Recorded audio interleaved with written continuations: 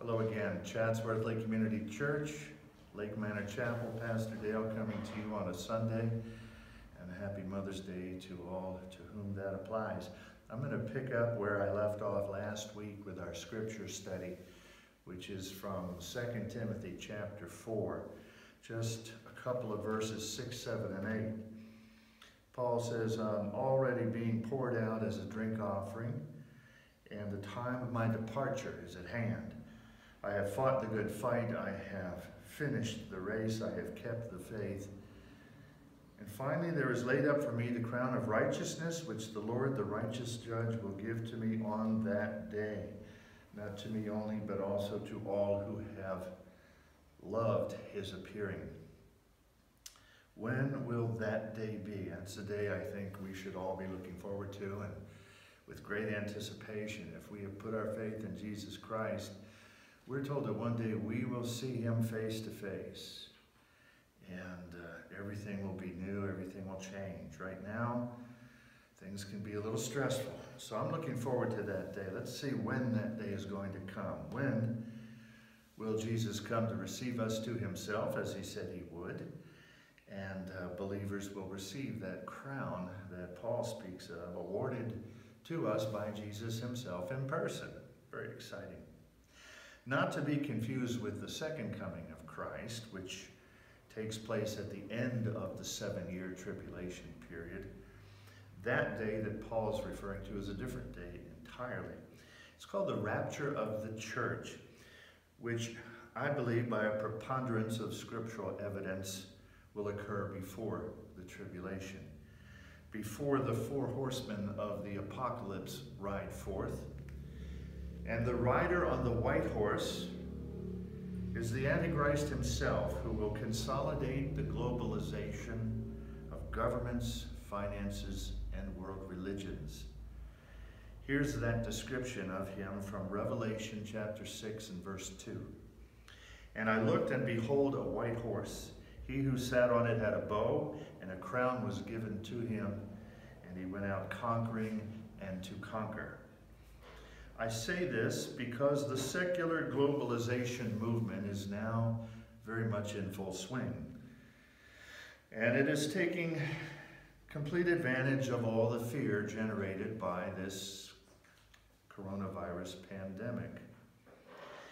It's going to try to convince the world that the answer to all of our problems lies in finding a single world leader who can bring us all together. Because after all, we're all in this together. You're going to hear a lot of that kind of talk in the days to come, and a lot of it is going to be generated by fear, deliberate fear that the government is sending our way, so that we will comply and we will obey, and whatever they do, we're going to learn to live with it. Here's one overreaching example of some of the groupthink that is taking place out there these days. It comes to us from San Antonio, Texas. Their city council, just in the last day or so, passed a resolution declaring that the term Chinese virus is now considered hate speech and is anti-Asian bigotry. And the city of San Antonio, in their wisdom, is asking its citizens to report any such anti-Semitic, discriminatory, or racist incidents to the proper authorities for investigation. In other words, we're to turn other people in for hate speech. The stage is being set for that rider on the white horse, and this is just the beginning. The 4 horsemen haven't even mounted up yet. But before they do, there's coming, as Paul says, that day, quote unquote, that day.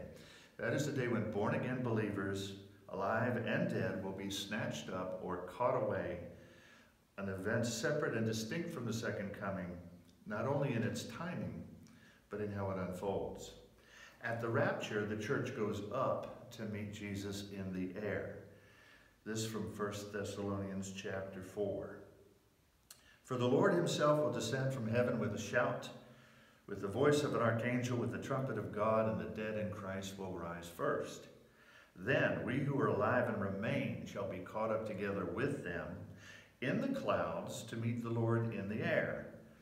And thus we shall always be with the Lord. Therefore comfort one another with these words. Now, how comforting would these words be if they weren't to take place until after the church has gone through the Great Tribulation. At the second coming, Jesus returns to the earth, comes all the way down.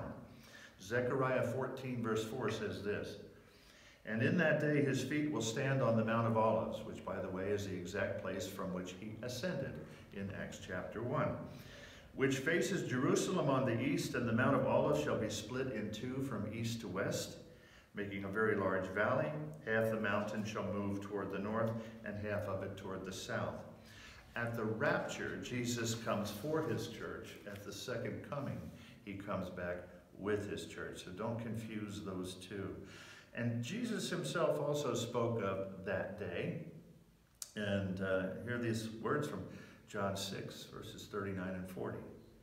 He said, "This is the will of the Father who sent me, that of all he has given me I should lose nothing, but should raise it up at the last day. And this is the will of him who sent me, that everyone who sees the Son," that's Jesus, "and believes in him may have everlasting life, and I will raise him up at the last day." I believe in this passage he is referring to the church. The church as a whole, raise it up at the last day, verse 39, and the church as individuals, raise him up at the last day, verse 40. He's indicating there's coming a rapture of the church when all people in Christ, alive and dead, will be raised up to meet him in the clouds. That will be the last day of the church, the last day of the church age. It is a finite age that began on Pentecost and ends with the rapture. Now the bridegroom has come for his bride. The body of Christ is joined to the head, and the church no longer exists as a separate entity. It is now one with Jesus. That's why the last day is referred to here. So we have the bridegroom coming for his bride. We have the wedding that begins. And then, of course, following the wedding, it was always a marriage supper. Matthew 26, 26 to 30 says this, "And as they were eating, Jesus took bread, blessed it and broke it, gave it to the disciples and said, 'Take, eat, this is my body.' Then he took the cup and gave thanks and gave it to them, saying, 'Drink from it, all of you, for this is my blood of the new covenant, which is shed for many for the remission of sins. But I say to you,'" now listen to this, "I say to you, I will not drink of this fruit of the vine from now until that day, when I drink it new with you in my Father's kingdom." I believe he's referring to the marriage supper of the Lamb, described in Revelation 19 thusly, "Let us be glad and rejoice and give him glory, for the marriage of the Lamb has come, and his wife has made herself ready. And to her it was granted to be arrayed in fine linen, clean and bright, for the fine linen is the righteous acts of the saints.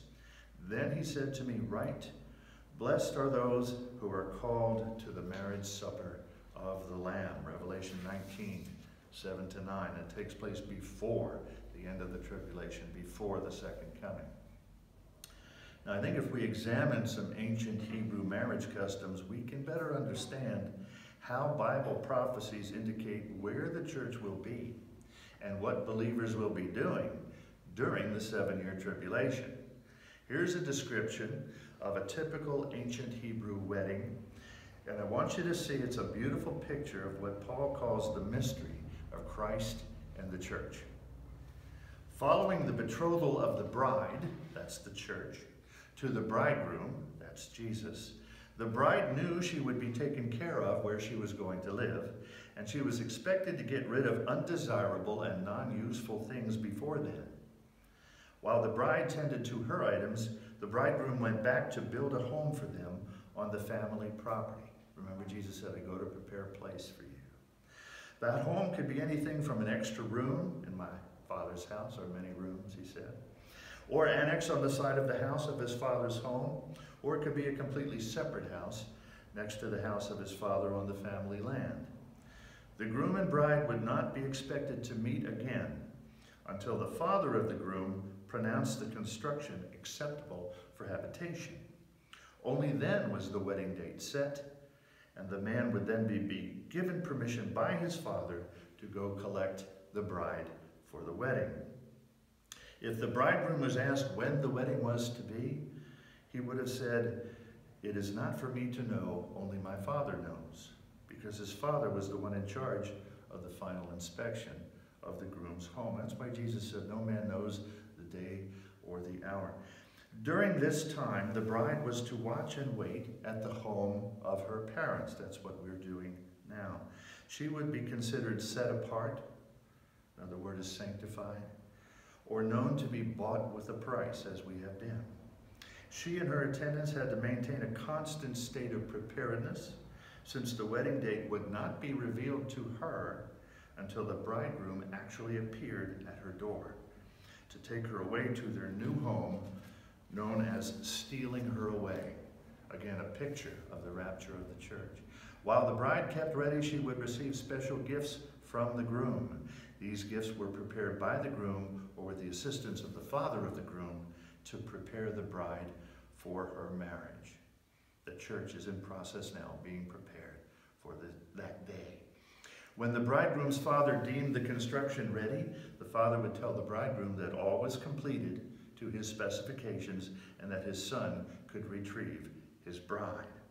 For his part, the groom would try to show up unexpectedly to surprise the bride, carrying her off suddenly like a thief in the night when no one would see them. The bride would have to have her lamp and her belongings ready at all times. Her sisters or bridesmaids would also be waiting, keeping their lamps trimmed in anticipation of the late night festivities. The only momentary advance warning the bride would get was the blast of a shofar, the ram's horn, blown by the groom or his groomsmen, and the sound of the groom's voice shouting her name. This is right out of 1 Thessalonians chapter 4, isn't it? The bride, who should have been keeping herself in a state of readiness for this day, would hear this and quickly get herself ready to be caught up in the commotion and taken to the wedding. The bride and her bridesmaids would then be taken by the groom and his groomsmen to his father's property. Once the people had gathered at the property of the father, a banquet would begin. That would be at least a 7-day celebration. Coincidentally, the same period as Daniel's 70th week, a week of years, 7 years. Eventually, the bride and bridegroom would emerge from the wedding chamber, reappear at the banquet, and receive the congratulations of friends and family. This is when a great feast would be held in their honor. The great feast is called the marriage supper. After the marriage supper, the bride and bridegroom would leave the groom's father's portion of the house. They would go to their own section of their home, or the separate house constructed on the family property. This was the home that the bridegroom had prepared for his bride, her new home, where they would live. And again, Jesus said, "I go and prepare a place for you. Let not your heart be troubled. You believe in God, believe also in me." Let's remember as we wait that this world is not our home, that our citizenship is in heaven, that we are strangers and pilgrims on the earth. We are ambassadors for Christ, and we desire a better country, a heavenly country. Therefore, God is not ashamed to be called our God, for he has prepared a place for us. On that day, the Lord himself will descend from heaven with a shout, with the voice of an archangel and with the trumpet of God, and the dead in Christ will rise first. Then we who are alive and remain shall be caught up together with them in the clouds to meet the Lord in the air. And thus we shall always be with the Lord. And it says, therefore, comfort one another with these words. Until next week, comfort one another.